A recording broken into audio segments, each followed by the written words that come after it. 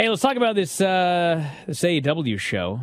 I thought it was an excellent show overall, with the exception of the women's match. You guys see that women's match? Marina Shafir? Holy smokes. I got a lot to say about that one. But it opened up with CM Punk and Penta, which I thought was an excellent opening match. Punk decided he wanted to be a luchador because he was facing Penta. So he's trying all sorts of springboard, flip into the arm drag, the whole 9 yards. Then he goes up top and he's going to do like a springboard into a Frankensteiner. And he literally misses by a mile. He like springboards, but instead of going up, he goes down. And then he fell down and crashed and sold his knee. And they kind of sort of turned into a spot there for a second. Then they get back on track, and he ended up hitting that top rope Frankensteiner. But at the end of the day, hit the GTS off a springboard by Penta, and he got the pin. So Punk racking up wins here, and he'll likely be getting the championship title match at the end of May. Versus the winner of Hangman Page and Adam Cole, which is coming up on Friday, Rampage, in a Texas death match at 4 p.m. here in San Francisco. 4 p.m. on the West Coast. Not ideal. No. We had Jungle Boy and Luchasaurus versus Red Dragon for the AEW Tag Team titles. Most people figured this was going to be a title change, and in fact, it was not. And they had a very, very good match. And Jungle Boy and Luchasaurus hit the Thoracic Express and got the pin. And to me, the key to this was afterwards, O'Reilly goes after them, and FTR comes out to make the save. And they made a point that FTR was the Double Crown champions. And of course, when you hear Double Crown, what's the first thing that comes into your mind? Why, it's the Triple Crown. And so I immediately thought, you know what? Maybe it's actually going to be FTR who are the next AEW World Tag Team Champions. And they will be the Triple Crown champions, holding all three sets of these belts. So I think that you could actually do... I would prefer a singles match, but with O'Reilly and everybody doing the attack afterwards, this might end up being a three-way with all three titles on the line, which would be a fantastic match. I guess we'll see where they end up going, but that's what I thought coming off of that. We had Shawn Dean and MJF, which I loved with every ounce of my being. So Shawn Dean has beaten MJF by disqualification early this year. So, of course, you watch all this WWE and you figure, okay, MJF's going to go in there, he's going to get his win back. So MJF gets in the ring and he's just killing poor Captain Shawn Dean. And then all of a sudden they cut backstage and Wardlow has arrived. There's bodies everywhere. And Wardlow shows up and he starts beating up all these dudes. And they're sending out like 500 security guys, just one guy after another. And Wardlow's killing all of them. And MJF's freaking out and he's running around outside like a chicken with his head cut off. And finally he's on the ramp and all of a sudden he looks up and he sees Bryce Remsburg. And Remsburg's like, 7, 8, 9. And MJF's like way at the top of the ramp. And MJF goes, oh, let's say Bryce. He goes, listen. I don't know what Tony Khan's paying you, but whatever he's paying you, I'll give you triple if you just don't say 10. And Bryce looks around to the crowd, and they're all cheering, and he goes, 10! And the place goes crazy, and MJF's furious. He's lost again to Captain Shawn Dean, this time by count. He's so angry. This was awesome. Now, I hate to say it because, he's an idiot, dislikable person, but MJF was totally in the right. Like, what was this guy counting for? There was a riot outside of the ring, and there's like 5,000 security guys between MJF and the ring, and you're counting? So I hate to say it, but...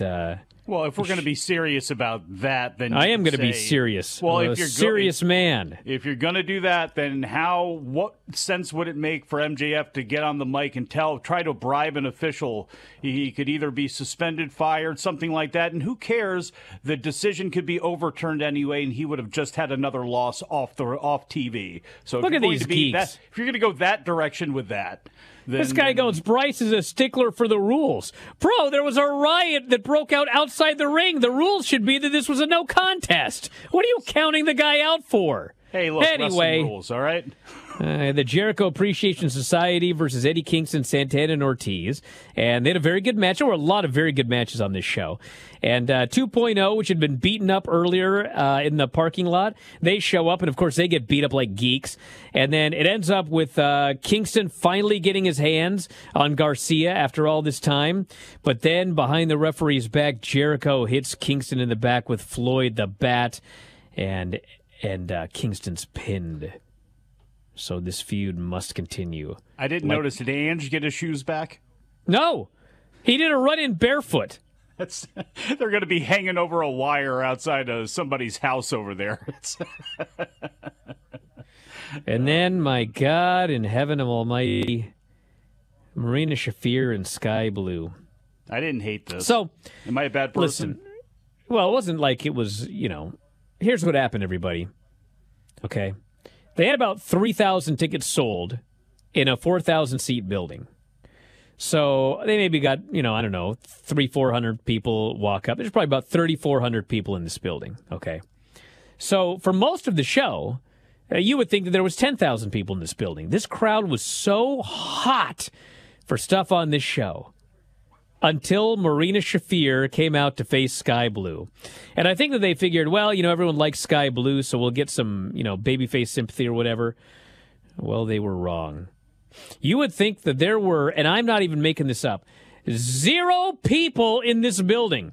You would think that there was less people in this building than there were during the pandemic when there was nothing but wrestlers around the ring. They were deadly silent for this match. And Marina beat her up and looked mean, and nobody cared. And I'm going to need more time after the break to further dissect this segment. But holy smokes. The quarter, I'm going to have to see the quarter for this. Watch it be sky high, but I don't think it's going to be. The highest rated thing. Oh my God, can you imagine? We had Team Taz versus Keith Lee and Swerve Strickland. Ricky Stark's here in his hometown. He's just beloved. And so they didn't have him go out there like Miz and bury the town to get booed. He was just beloved. And they had a good match. And Powerhouse Hobbs, after interference from Taz, hit Keith Lee, not Swerve Strickland. He hit Keith Lee with a gigantic spine buster, and he pinned him in the middle of the ring. A huge win for Powerhouse Hobbs. Big win for Starks in his hometown. I like this a lot. Every part of that match worked perfectly, I thought. The result, the fact he didn't beat Swerve, it's a big win for Powerhouse Hobbs. Lee has looked good. I mean, everything about that I thought worked perfectly. Then we have, here are the lineups. So Rampage Friday live. We have a Texas Death Match, Hangman Page, Adam Cole. We have the Blackpool Combat Club versus the Gun Club in a 6-man. We got the Ruby Soho, Robin Renegade, Owen Hart Foundation tournament qualifier. I wouldn't be surprised if Ruby Soho won this whole tournament, by the way. I just want to throw that out there. Battle of the Belts, we have Scorpio Sky and Sammy Guevara for the TNT title. Jonathan Gresham and Dalton Castle for the Ring of Honor World Heavyweight Championship. And Thunder Rosa will be facing Nyla Rose. I'm going to need more time after the break to talk about that segment, by the way. And then Dynamite next week, we have got Wardlow versus The Butcher. Dr. Britt Baker returns in Britsburg against Daniel Camella. Jungle Boy versus Kyle O'Reilly, Owen Hart Foundation tournament qualifier. Darby Allin versus Andrade in a coffin match. Tony Khan will make a huge announcement. And I told you guys a few weeks ago that when he had that Ring of Honor announcement, that was not 100% confirmed before, he made his announcement that he had an announcement. So he said he had an announcement before they were sure that that was actually going to be the announcement. So there has been a backup announcement for a while now, and we're going to find out what that is coming up on Wednesday.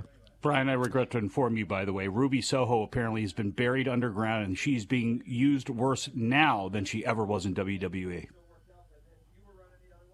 Wrong.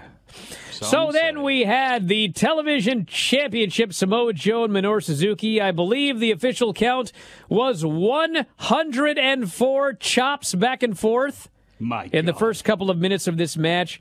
They're practically bleeding In fact, I think they were bleeding. Their bleeding. chests are all bruised up, and it's absolutely brutal.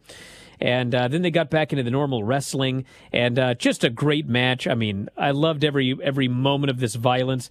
And then finally, Joe goes for the Muscle Buster. Suzuki tries an armbar up in the corner. Joe powers out, hits the Muscle Buster, wins the title. Samoa Joe, the one thing that was funny about it was they go, his long journey is finally complete. And I was like, it's been a week. But they were talking about the history of Joe in Ring of Honor, but he's now won the Ring of Honor television title. And then, yes, Satnam Singh debuted and beat him up. And him and Lethal and Dutt are a trio. About time we got them trios titles. I was reading this book about bats. The book explains that a bat cannot stand and then take off, okay? A bat can only fall from a great height and then fly. Gotcha. Sting is now a bat. He just goes up on something really high and he falls. He did not jump through these tables. No, he fell. He fell. If you enjoy these videos, for just $7.99 per month, you can enjoy full-length editions of The Brian and Vinny Show, Wrestling Observer Live, Figure 4 Daily with Tom Lawler and Lance Storm, the Mad Men Podcast, Speak Now Pro Wrestling with Denise Salcedo, and more, plus hundreds of archived shows, all in beautiful HD. Don't miss out. Join us today.